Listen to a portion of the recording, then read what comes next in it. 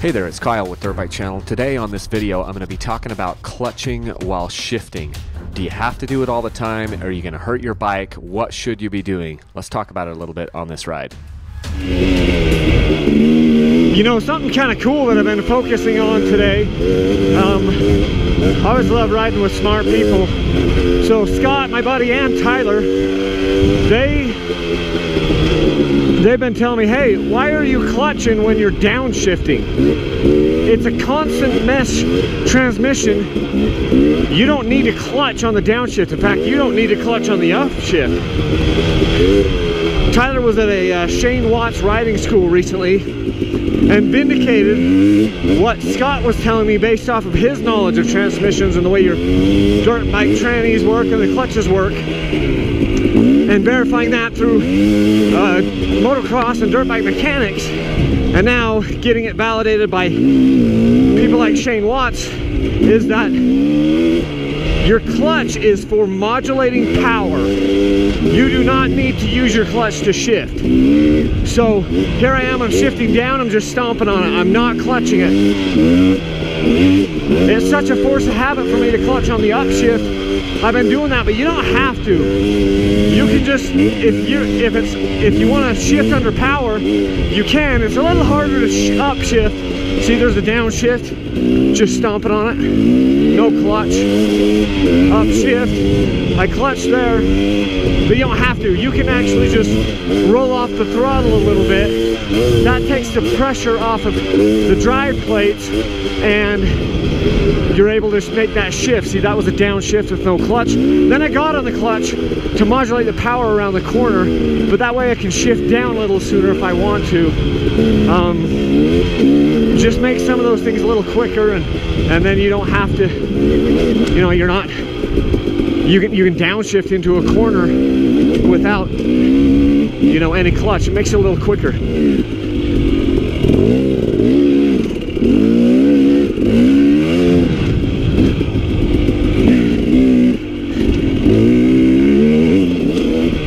Anyway, just something I've been thinking about on today's ride a lot.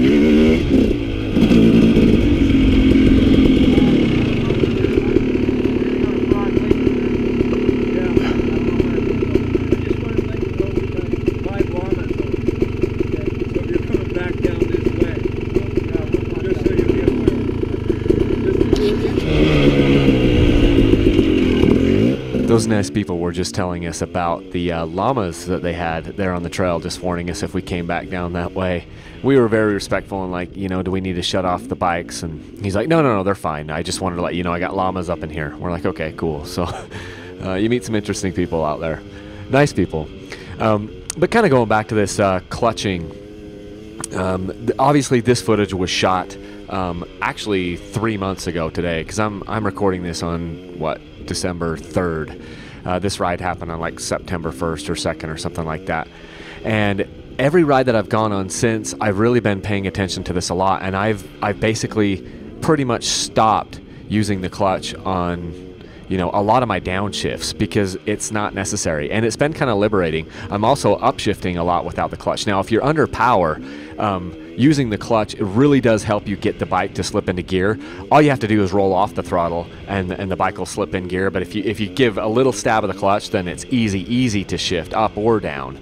But the downshifts, I haven't really needed to clutch when I'm shifting down. Every once in a while, muscle memory will take over. A lot of times I'm shifting in a corner anyway, and so I'll be clutching, you know, because I come into the corner and I'll be clutching to slow down and maybe get on the brake so I don't kill the bike. So I'm not saying I never clutch when I shift down, but I've been doing much less of it. And you know, it's kind of cool because it's just one less time. Every time you do that, it's one less clutch movement with your finger, and so it just saves the strength in your hands for when you actually, you know, do need to use your finger to modulate the clutch. So I think this is a tip that will help a lot of people, especially you guys with the heavier clutch poles, is like, you know, use the clutch to modulate power. You don't have to use your clutch to shift all the time, and it's not helping you much anyway.